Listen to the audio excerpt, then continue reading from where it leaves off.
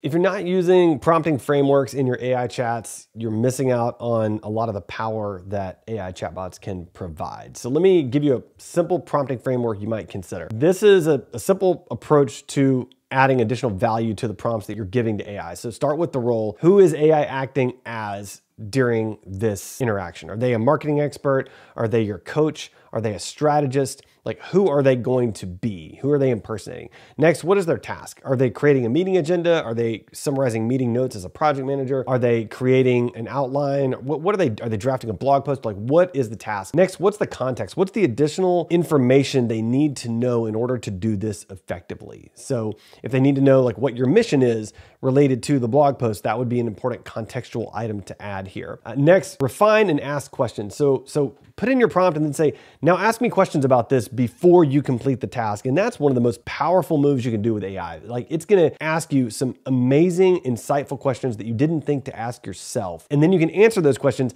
and then it's gonna give you much, much better results. So always ask it to ask you questions within your prompt if you can. The results are just unbelievable.